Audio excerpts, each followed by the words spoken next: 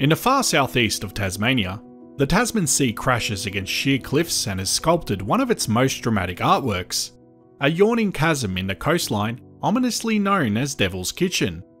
This gaping trench is approximately 60 metres deep, with steep rock walls that plunge to a surging cauldron of frothy blue water. Layer upon layer of ancient rock is exposed in these walls, each stratum telling a story from deep time. These cliffs are made of Permian age siltstone, sedimentary beds laid down roughly 250 million years ago on the floor of a shallow sea. Over unfathomable eons, geological forces and relentless ocean erosion conspired to transform those marine sediments into the breathtaking natural amphitheatre we see today. What follows is a poetic yet scientific chronicle of Devil's Kitchen, from its primordial origins beneath ice-laden seas, through tectonic upheavals and wave sculpting, to the awe-inspiring chasm still evolving before our eyes. This is the story of Tasmania's Devil's Kitchen. Don't forget to click on that subscribe button, hit the bell icon, and like this video, as it's the best way to support this channel, and if you enjoy it, consider sharing it around. During the Permian Period, around 250 to 270 million years ago, Tasmania lay near the polar reaches of the supercontinent Gondwana, and this region was under a frigid shallow sea. Fine mud, silt and sand slowly settled to the sea floor, accumulating in thick, flat-lying layers. In that time of ice ages, glaciers extended to the coast and shed icebergs into the ocean. As those floating ice masses melted, they dropped pebbles and stones into the soft seabed. These peculiar dropstones, erratics carried by ice, became embedded in the mud. Even today, geologists can find cobbles and pebbles within the siltstone that do not match the local bedrock, silent evidence of ancient ice rafting. Over millions of years, the continuous rain of sediment compressed the lower layers. Water-rich mud and sand turned to stone, cementing into the grey-brown siltstone that now forms the backbone of the Tasman Peninsula.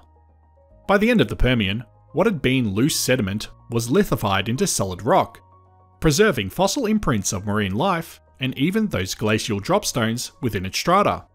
Crucially, these sediments remained relatively undeformed through subsequent ages. The region saw no violent mountain building to crumple or metamorphose the rock. The Permian beds of the Tasman Peninsula are essentially layered like a giant layer cake, still lying in gentle horizontal sheets as they were deposited. This is plainly visible in the cliffs of Devil's Kitchen. One can see the stratification, with lighter and darker bands stacked one atop the other in tidy succession. Each band is a timeline, a chapter of ancient Earth, marked by subtle changes in grain size or mineral content. Some horizons contain coarser sand or gravel, perhaps from a storm or melting iceberg long ago, while others are fine-grained silts that settled in tranquil water. These flat layers would become the raw material for Devil's Kitchen, but it took additional earth forces to prepare the canvas for the sea's artistry. After deposition, the ancient sea eventually receded, and geological uplift gradually raised these sedimentary rocks above sea level. Over tens of millions of years, the Tasman Peninsula's bedrock was lifted and exposed as part of the surface of Tasmania. The Permian siltstone, once under an ocean, became dry land, awaiting the day that it would meet the sea again. These layers remained level and continuous, indicating the crust here was only gently warped. However, as the land rose and subtle tectonic forces acted, the brittle siltstone responded by developing cracks. Think of a cake that is slowly squeezed or dried out. A network of fractures forms. Likewise, the rock was broken by earth movements, forming a grid of vertical joints in the otherwise horizontal beds. These joints are essentially natural cracks running perpendicular to the layering, often tracing straight lines deep into the rock. They would later serve as crucial pathways for erosion, for they marked points of weakness where water could infiltrate and pry the rock apart. For long epochs, the siltstone lay in wait. Above ground, it weathered under rain and wind. But the most dramatic sculptor, the ocean, had not yet arrived at Devil's Kitchen. During the last ice age, the Pleistocene, global sea levels were much lower, and the shoreline lay far out on the continental shelf. The site of Devil's Kitchen was inland, high and dry, probably a forested cliff or hillside not directly touched by waves.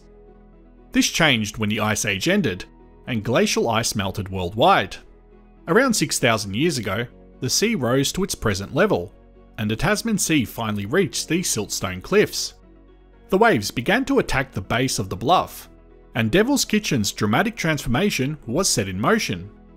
In geological terms, this was the moment when a slow story of sedimentation and uplift gave way to the sudden chapter of erosion. The stage was now set for the relentless ocean to exploit every weakness in the rock, using the fractures and bedding planes as lines of attack. Once the sea arrived at the foot of the cliffs, the powerful forces of coastal erosion took over. The siltstone may be hard, but the ocean is persistent. Each crashing wave can act like a hammer and chisel on the cliffs. Over the millennia since sea levels stabilised, the Tasman Sea has ceaselessly undercut and gnawed at the rocks, exploiting the fractures that latticed the cliffs. The process that formed Devil's Kitchen can be imagined as a sequence of dramatic steps, as the shoreline evolved from an intact cliff into a cave, then an arch, and finally the open chasm we see today. Devil's Kitchen, as it now stands, is essentially a former sea cave that has lost its roof from end to end. It is a long, steep-walled trench, open to the sky. The surging sea floods in freely, crashing at the base of the cliffs.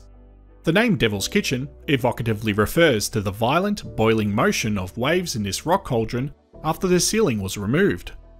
In summary, Devil's Kitchen is what remains after a sea cave's full collapse. It is the final stage of this coastal erosion sequence. In essence, it is the Tasman Arch without the arch, a giant rock oven with the lid taken off.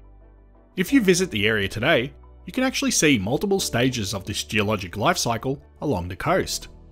Devil's Kitchen today is a place of raw, elemental beauty shaped by dynamic forces.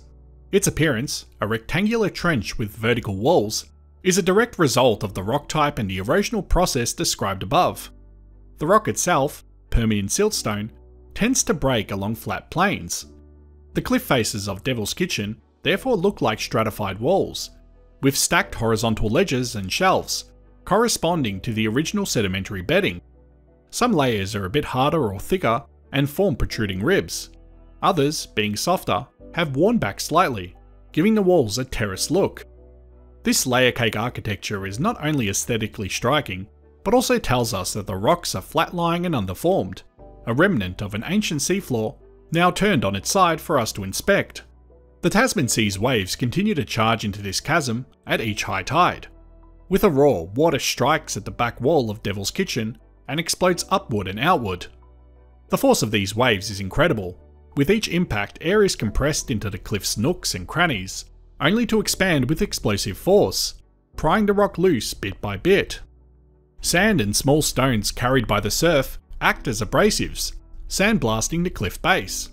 This is how the ocean has eaten its way into the headland, and how it continues to deepen and widen the chasm even now. Thus, it's probably clear by now that Devil's Kitchen is not a static formation. It is still changing today. The same processes that created it have not ceased. But what does the future hold for Devil's Kitchen? Given enough time, on the order of thousands more years, it's possible that the chasm will widen so much that it simply becomes an open bay or cove carved into the coastline. The cliffs could retreat further inland as the sea continues to erode them. Alternatively, new arches or blowholes might form on the edges of the current formation if parts of the cliff face resist erosion longer than the surrounding rock. The exact path is hard to predict, but we can be certain the evolution hasn't stopped. Eventually, new features will emerge, and today's Devil's Kitchen may transform into something different.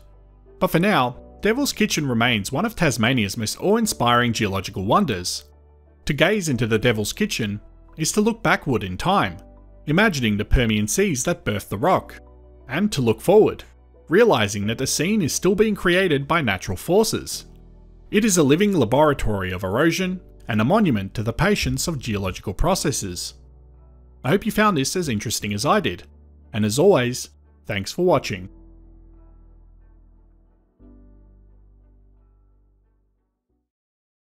Before I end this video, I'd like to give a big shout out to my Patreon and YouTube members. Thank you so much to everyone that helps to support this channel.